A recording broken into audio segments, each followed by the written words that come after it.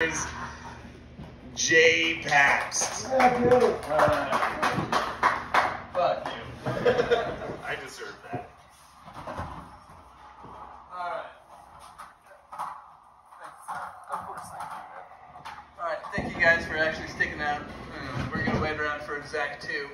A little prick is scared because I'm gonna fight him again. Because I've got both canes and I'm ready to go.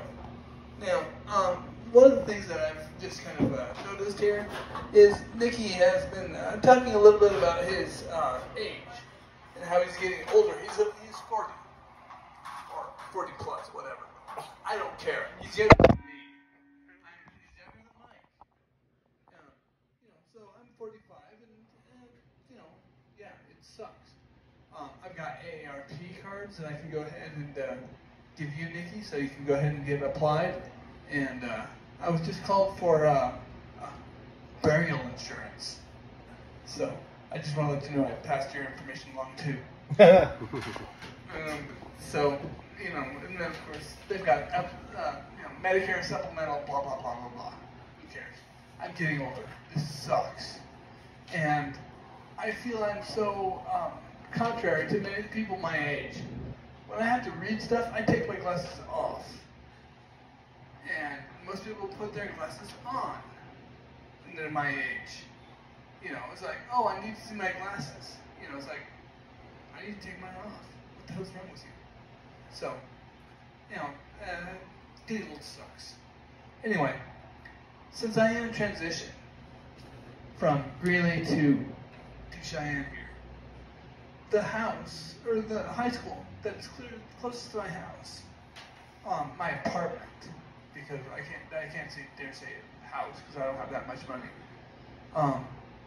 Their mascot is the Trojan, and the place where I'm living, I've got some roommates, and they've got a trans girl, daughter.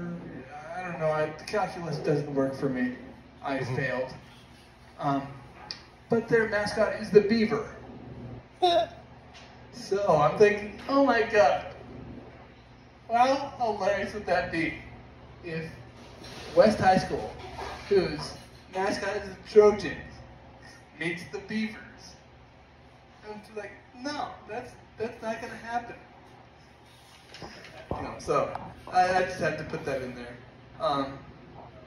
Okay, now I've got a whole bunch of stuff here. I've got the AARP, we've got colonoscopy. I've got to go ahead and start getting ready for that. I'm 45. Figured out why that was. They weren't suggesting colonoscopies until you're 50. Until about 6 months or a year ago, they started saying, no, let's do it at 45. If you really look at it, the reason why is because they want to get more money a little bit faster. So, instead of waiting until you're 50, we're going to start giving you colonoscopies every year once you're 45. And it's like, or whatever. But it's like, no, I don't want to do that. So, the other thing that was really interesting is the other day when I had to go into that procedure, my dentist was in the same office.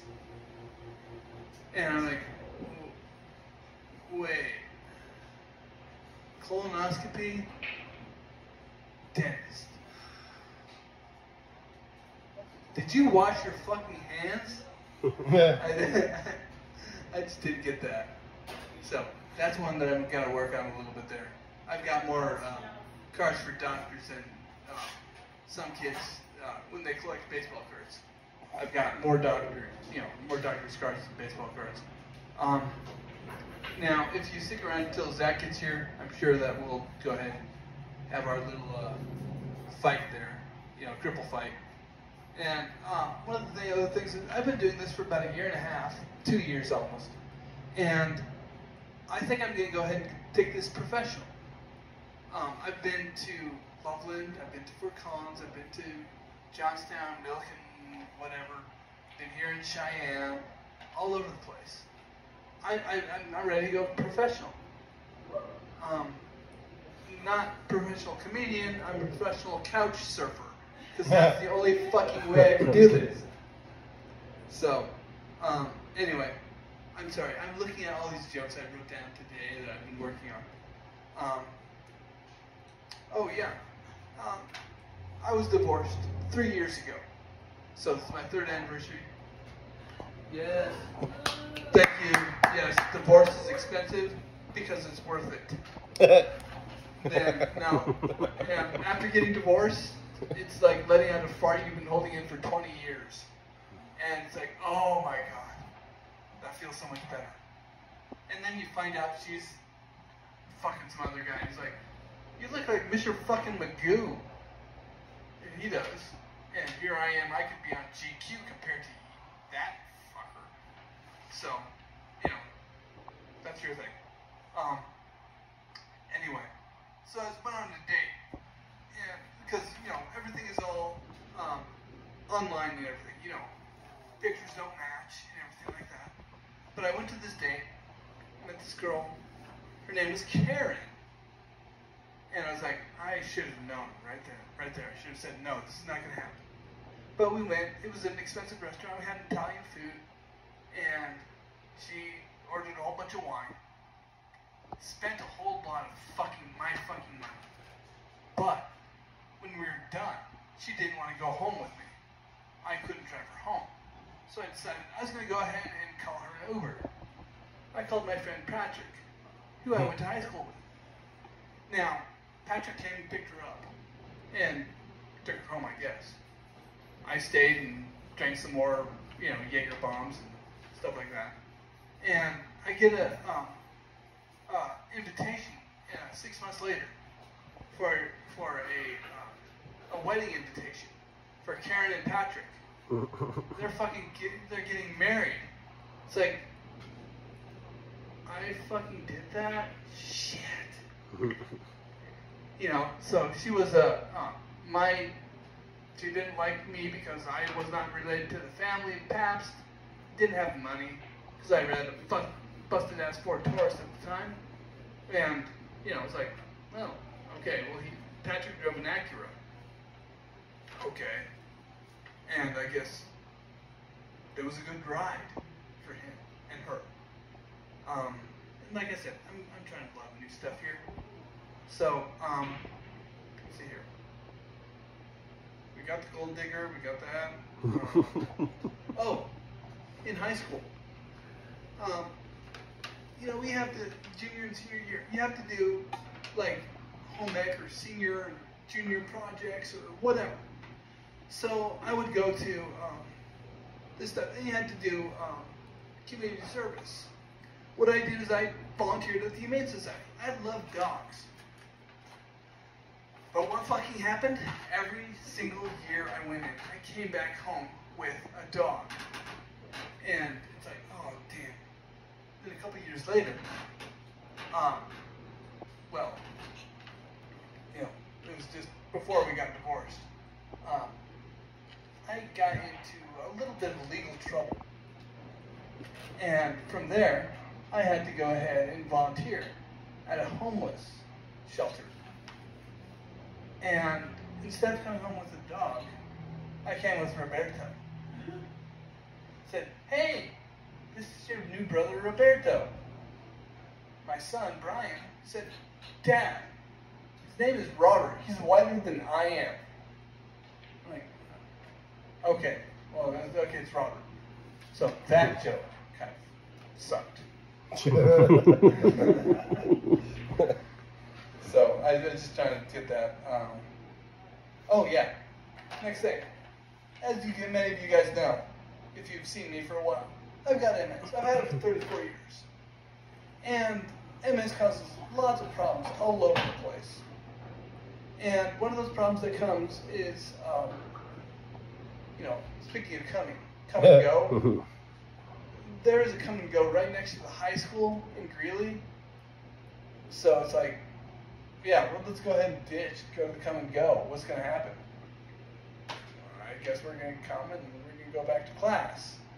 So, you know, now they're changing the name. That'll reduce tardiness, I guess. But I worked in special education, so I could not call them, you know, tardy. I had to call them late every time. So I think that's why I got fired. So anyway, with all these problems that I have with MS, one of the things I have is, you know, I've become a drug dealer. Yeah. And that's because I get lots of special drugs. One of those things I have is depression. And I know there's lots of people who have depression. And, you know, so it's like, okay, you give me a Zoloft, I'll give you 2 Wellbutrin. You know, and we're like, oh, I need an SSRI? Oh, well, no, you got to give me an MAOI. I've got to have different medications here. So it's like, hey, $50 here, $20 there. Hey, oh, wait, I've got amphetamines too. Yep. There you go, there's the cash. So it's like, hey, I've got MS, and people say it's a death sentence, and you know your life is over. No, I'm gonna fucking make everything I can possibly go through this. If I can get through the lines at Elitch's or Disney World or TSA and get right through and get a valet straight to my seat in the plane, I'm gonna do it. It's like, fucking, I earned this, and you know, fuck you. I get this. This is mine. So, let's see here. And I'm also trying to kill time for Zach to get here. Because that damn bastard, you know, we're supposed to fight again. You know, I've learned some new fatalities. There's still one other sign up, and I can take up a lot of time too. I'm sure you can, but you know, we've all heard you before. There is that. You know. I'm just doing whatever I can. So, community service, I got that. This is our MAOIs, SSRIs, got that. All right, and then we got the football game between the Trojans and the Beavers. And it's like, well, you know, if it works out to a big orgy in the middle of, you know, like halftime, okay. At least they're protected. I'm sure that's going to be a big hit on Netflix or YouTube. Let's see here. Kind of. Yeah, I think that's pretty much all my stuff here for tonight. I had a whole bunch of stuff that I'd worked out.